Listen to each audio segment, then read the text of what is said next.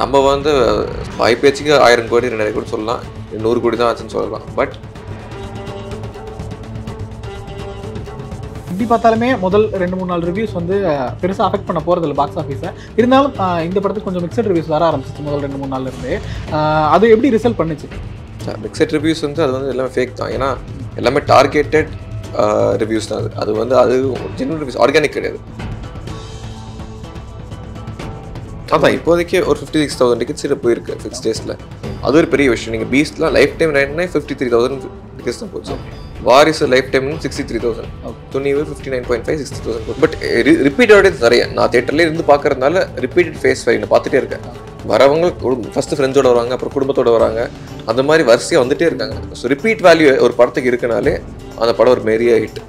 Okay. So overall Ranil வந்து ticket புக்கிங்லேயும் சரி, box ஆஃபீஸ்லேயும் சரி, ஜெயிலரை பீட் பண்ணுறதுக்கு எந்த அளவுக்கு வாய்ப்பு இருக்குது லியோ?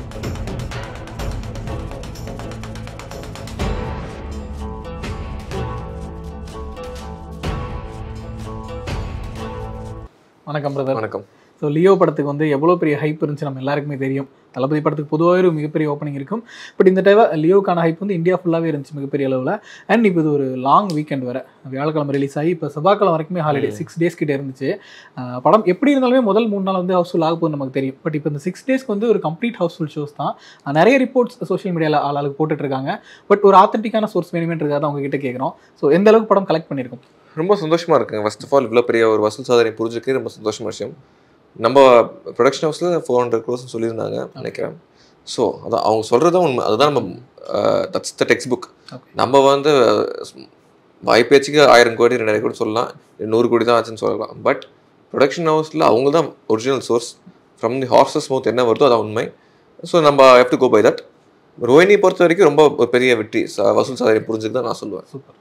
ஸோ எங்கள் எல்லாருக்குமே தெரியும் நீங்கள் ஒரு ஹார்ட் கோர் தளபதி ஃபேன். உங்களுக்கு படம் பர்சனலாக எவ்வளோ பிடிச்சிருந்துச்சு? எனக்கு ரொம்ப பிடிச்சிருச்சு. இன்ஃபேக்ட் தலைவரோட டைனாமிக்ஸ், நம்மளோட கெரிஸ்மா, பாடி லாங்குவேஜ் ரொம்ப டிஃப்ரெண்ட்டாக இருந்துச்சு. ஆஸ் அ ஃபேன் எனக்கு இந்த மாதிரி தான் அவர் பார்க்கணும்னு ஆசைப்பட்டேன். அதே மாதிரி பார்த்துருக்கேன். ரொம்ப சந்தோஷமாக இருந்துச்சு. வெரி ஹாப்பி ஃபார் மை தலைவர். எப்படி பார்த்தாலுமே முதல் 2-3 நாள் ரிவ்யூஸ் வந்து பெருசாக அஃபெக்ட் பண்ண போகிறது இல்லை பாக்ஸ் ஆஃபீஸை. இருந்தாலும் இந்த படத்துக்கு கொஞ்சம் மிக்சட் ரிவ்யூஸ் வர ஆரம்பிச்சிச்சு முதல் 2-3 நாள்ல இருந்து. அது எப்படி ரிசல்ட் பண்ணுச்சு? மிக்சட் ரிவ்யூஸ் வந்து அது வந்து எல்லாமே ஃபேக் தான். ஏன்னா எல்லாமே டார்கெட்டட் ரிவ்யூஸ் தான். அது வந்து அது ஜென்வன் ரிவ்யூஸ், ஆர்கானிக் கிடையாது. ஏன்னா நான் நேரில் பேசுகிறவங்க வச்சும் சரி, இல்லை மெசேஜ் பண்ணி ஃபோனில் கேட்குறவங்களும் சரி, படம் பார்த்தா எல்லாருமே படம் பிடிச்சிருக்கு. லைக் ஃபேமிலி ஆடியன்ஸும் சரி, மை ஏஜ் பீப்புள் கூட சரி.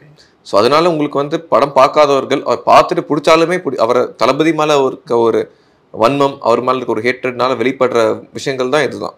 படம் நல்லா சரியாக போகலன்னு சொல்கிறது. பட் அது எப்படியுமே இம்பாக்ட் பண்ணல. ஏன்னா மக்கள் தெரியும் எது உண்மை.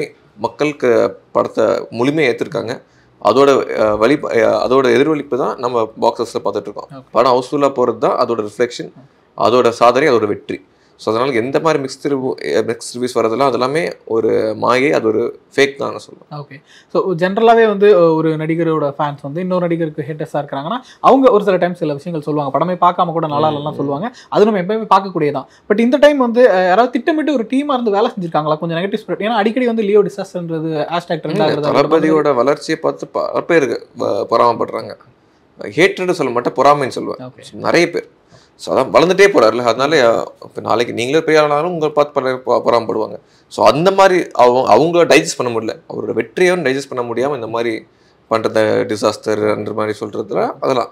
பட் வீணோ நம்பர்ஸ் நம்ம ஃபர்ஸ்ட் ஹேண்ட் எடுத்து பார்க்குறோம். ப்ரொடியூசருக்கு தெரியும், தலைவருக்கே தெரியும் எப்படி ஒரு பெரிய சாதனை படிச்சிருக்க, பெரிய ஒரு ஹிட்னு. ஸோ அதெல்லாம் இம்மெட்டீரியல், அதெல்லாம் கன்சிடர் பண்ணக்கூடாது நம்ம. But it's a massive hit. Okay. So என்ன மாதிரியான ரெக்கார்ட்ஸ் எல்லாம் பிரேக் பண்ணியிருக்கேன்? ஏன்னா இதுக்கு முன்னாடி வந்து ஜெயிலர் தான் எல்லா ரெக்கார்ட்ஸையும் பிரேக் பண்ணிச்சுன்னு சொன்னாங்க. நீங்கள் அந்த first டேலேருந்து third day collection, first week collection அந்த மாதிரி கொஞ்சம் அதான் இப்போதைக்கு ஒரு 56,000 டிக்கெட்ஸ் போயிருக்கு 6 டேஸில். அது ஒரு பெரிய விஷயம். நீங்கள் பீஸ்ட்லாம் லைஃப் டைம் ரைட்னா 53,000 டிக்கெட்ஸ் தான் போச்சு. வாரிசு லைஃப் டைம் 63,000, துணிவு 59.5, 60,000 போச்சு. இது 6 நாளில் 56,000 போயிருக்கு. அது ஜெயிலர் சொல்ல முடியுமா? ஜெயிலர் 1.1 போச்சு. 1.1 ஓவரால். ஆமாம், ஓவரால் இது 6 நாள் தான் போயிருக்கு. ஸோ உங்களுக்கு வந்து இன்னும் ஒரு லாங் ரன் இருக்குது இன்னும். ஸோ அந்த முடிக்கிற டைமில் 1.1 பீட் பண்ணுறதுக்கு வாய்ப்புகள் நிறைய இருக்குது.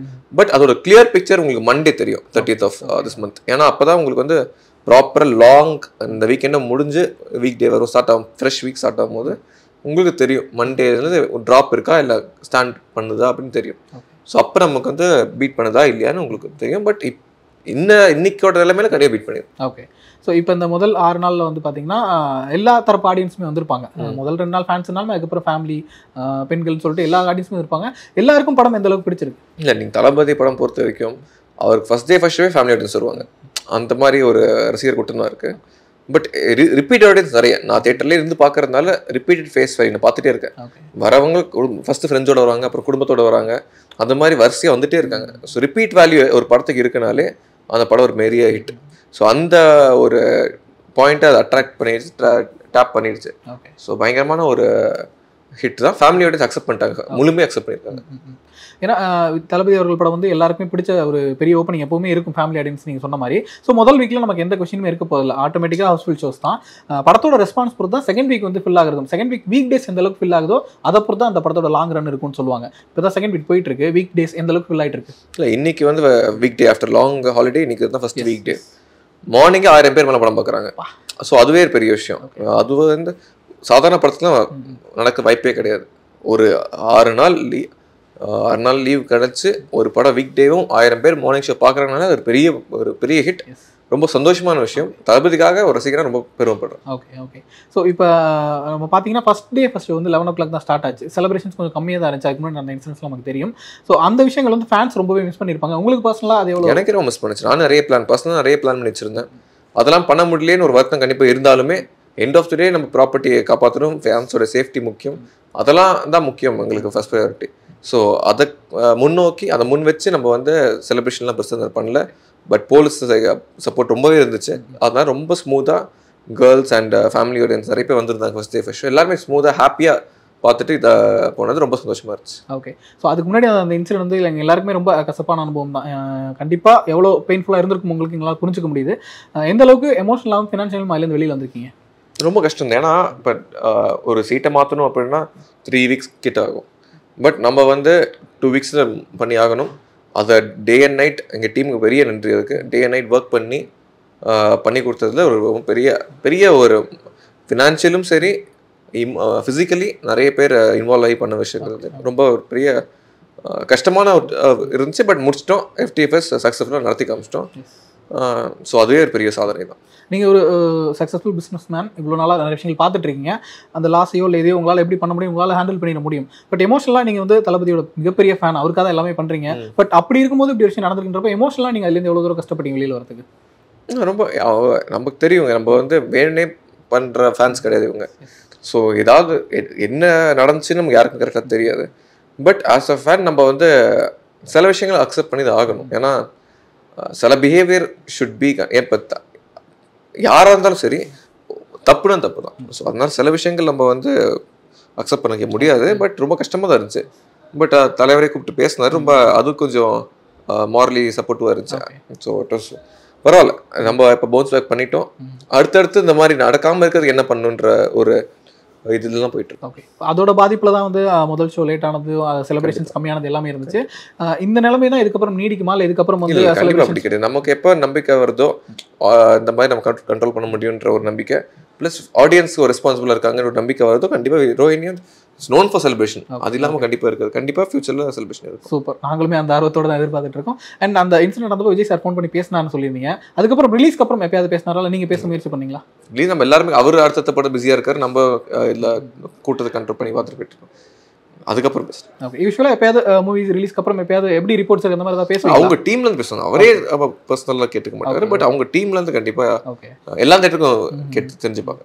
ஸோ இப்போ இந்த ஃபர்ஸ்ட் வீக்கெண்ட் கலெக்ஷன்ங்கிறது வந்து ஜெயிலரை பிரேக் பண்ணிருச்சா அப்படிங்கிற ஒரு கொஸ்டின் எல்லாருக்குமே இருக்குது. அதை பற்றி டீட்டெயிலாக இல்லை, இப்போதைக்கு நம்ம வந்து சொல்ல முடியாது. ஏன்னா நம்ம ஜெயிலருக்கும் இதே ஷோஸ் தான் போட்டோம், நம்பர் ஆஃப் ஷோஸ். லியோவுக்கு இதே ஷோஸ் தான் போட்டுருக்கோம். ஸோ அதே மாதிரி ஃபுல்லாக போயிட்டு இருக்கு. அதுவும் ஃபுல்லாக போச்சு. இப்போ நம்ம லியோ ஃபுல்லாக போயிட்டு இருக்கு. ஸோ இப்போதைக்கு it's too early to say. நம்ம மண்டே தான் சொல்கிறோம். கிளியர் பிக்சர் நமக்கு தெரியும். ஓகே. ஸோ ஓவரால் ரன்ல வந்து டிக்கெட் புக்கிங்லையும் சரி, பாக்ஸ் ஆஃபீஸ்லேயும் ஜெயிலரை பீட் பண்ணுறதுக்கு எந்த அளவுக்கு வாய்ப்பு இருக்குது லியோக்கு? இப்போதைக்கு அதிகப்பட்ட வாய்ப்புகள் இருக்குது. ஏன்னா இப்போ போகிற ட்ரெண்ட் அப்படி. மேபி மண்டே ட்ராப் இருந்துச்சுன்னா பீட் பண்ண வாய்ப்புகள் கம்மியாகலாம். பட் இப்போ பார்க்குற வரைக்கும் கண்டிப்பாக பெரிய ஒரு வசூல் சாதனை புரியும், பெரிய ஹிட்டாகவும் ஹிட் ஆயிடுச்சு. ஜெயிலரை முறியடிக்க வாய்ப்புகள் இருக்குது. சூப்பர். ஸோ தளபதி ஃபேன்ஸ் வந்து கண்டிப்பாக மிகப்பெரிய செலிப்ரேஷன் பண்ணியிருப்பாங்க ரோஹினி தியேட்டரில். உங்களுக்கு நடந்த ரொம்ப பர்சனலாக கனெக்டான ஒரு மொமெண்ட் ஷேர் பண்ண முடியுமா? உங்களை எவ்வளோ தேங்க் பண்ணாங்க, எவ்வளோ லவ் அண்ட் கேரோட பார்த்து? இல்லை, எல்லாருமே நான் தளபதி படம் ஒரு தடவை இங்கே பார்க்கும்போதுமே எல்லா ஃபேன்ஸுமே வந்து நம்ம அப்ரிஷியேட் பண்ணிட்டு போவாங்க. அவருக்கு வச்சிருக்க லவ் அண்ட் அவருக்காக பண்ற விஷயங்கள் நிறைய நம்ம சோஷியல் மீடியா சொல்ல முடியாத விஷயங்கள் நிறைய பண்றோம்.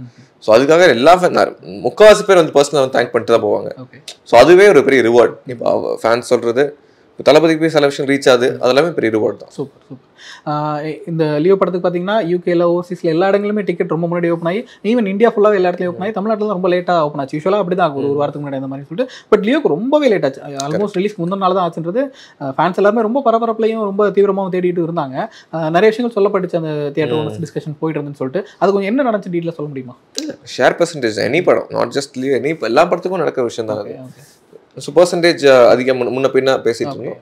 பட் அது ரொம்ப லேட் ஆயிடுச்சு. இன்னும் கொஞ்சம் சீக்கிரமாக முடிஞ்சிருக்க வேண்டிய விஷயம். பட் அன்ஃபார்ச்சுனேட் லேட் ஆயிடுச்சு. பட் ஓகே, அது லேட்டாக ஆனாலுமே நம்ம 12 hours 30,000 டிக்கெட் கிட்ட ப்ரீ புக் ஆச்சு. யூஸ்வலாக ஹையஸ்டே பொன்னியின் செல்வன் 37 போயிருந்துச்சு, பீஸ்ட் 33, ஜெயிலர் 32.5 போயிருந்துச்சு. அதெல்லாம் 1 week பண்ணி ரிலீஸ் ஆன படங்கள் ப்ரீ புக்கிங்ஸ். பட் இது 12 hours 30,000 டிக்கெட் போயிருந்துச்சு. இது நம்ம 1 week பிஃபோர்லாம் போயிருந்தா 50,000 டிக்கெட் மேலே போயிருக்கோம். ஸோ பெரிய ஒரு சாதனையை புரிஞ்சிருக்கோம். அது மேபி அது மிஸ் ஆயிடுச்சு. But it's okay. லாஸ்ட் மினிட்ல ஓப்பன் பண்ணாலும் அதுக்கான டிமாண்டும் இருக்கா. மற்ற தேட்டரில் ஓப்பன் பண்ணியுமே இவ்வளோ டிக்கெட் இங்கே போனது ஒரு பெரிய ஒரு சாதனை தான். Super super. இப்போ தியேட்டர் ஓனர்ஸ்க்கு வந்து ஆல்ரெடி வந்து மெயின்டெனன்ஸ் அந்த மாதிரி நிறைய பிரச்சனைகள் இருக்குது, கவர்மெண்ட்டுக்கு டேக்ஸ்ன்னு சொல்லிட்டு. அதுக்கு நடுவில் இந்த பர்சன்டேஜ் விஷயங்களையும் உங்களுக்கு வந்து ஏற்படுற மனஸ்தாபங்கள் வந்து எந்த அளவுக்கு பாதிப்பு ஏற்படுத்துது? கண்டிப்பாக நம்ம ப்ராஃபிட் ஜோன்லேருந்து கொடுக்குற மாதிரி போகிற படங்கள் நம்ம கொடுக்க மாட்டோம். அதனால நம்ம வந்து அதை தாண்டி நம்ம போக மாட்டோம். So we have a gap. இப்போ 70%னா 65%, 70%, 55% ஒரு படம் பொறுத்து எங்களுக்கு தெரியும் இந்த ஸ்லாப் தான் கொடுக்கலாம் அப்படின்னு. ஸோ அதுக்கேற்ற மாதிரி தான் வி வில் கோ. அந்த த்ரெஷ்ஹோல்ட் பாயிண்ட்டை தாண்டி நம்ம போகிறது எப்பவுமே பண்ண மாட்டோம். அதனால தான் எல்லா ஸ்டேட்டரும் ரொம்ப லேட் ஆச்சு. ஸோ அதான் இப்போ ஒரு ஜாயிண்ட் மீட்டிங் வச்சு டிஸ்ட்ரிபியூட்டர் அண்ட் தேட்டர் ஓனர்ஸ் எல்லாமே ப்ரொடியூசர்ஸ் எல்லாமே கலந்து ஆசோரிச்சு இந்த ஒரு ஸ்லாப் ஃபிக்ஸ் பண்ணுறதுக்கான முயற்சிகள் ஈடு போயிட்டு இருக்கோம். அது நடந்தால் ரொம்ப சந்தோஷமா இருக்கும்.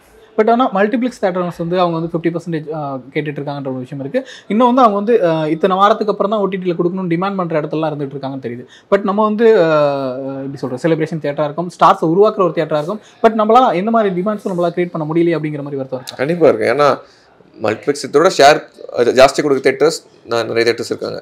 பட் அவங்களாம் பர்சன்டேஜ் ஜாஸ்தி, மல்டிப்ளெக்ஸ் கம்மின்ற போது சின்ன ஒரு வருத்தம் இருக்க தான் செய்யுது. பட் அதோட சூழ்நிலைகள் மாறும் ஃபியூச்சர்லன்ற ஒரு பெரிய நம்பிக்கை இருக்குது.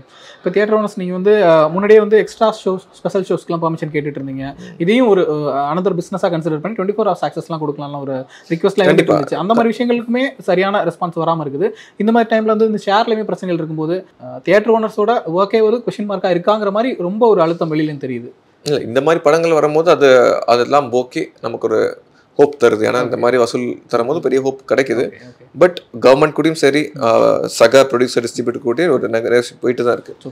ஒரு தீர்வு கண்டிப்பாக விரைவில் அமையுன்ற ஒரு நம்பிக்கை எல்லாருக்குமே இருக்கு. நிச்சயமா எங்களோட ஆதரவும் எப்பவுமே உங்களுக்கு இருக்கும். இவ்வளோ பிரச்சனைகளோடையும் ஒரு தளபதி ஃபேனா இவ்வளோ தூரம் சப்போர்ட் பண்ணிட்டு இவ்வளோ காமா பொலைட்டாக பேசிட்டு இருக்கீங்க. ரொம்ப சந்தோஷமா இருக்கு. இவ்வளோ நேரம் எங்களுக்காக பேசினதுக்கு மிக நன்றி. தேங்க்யூ.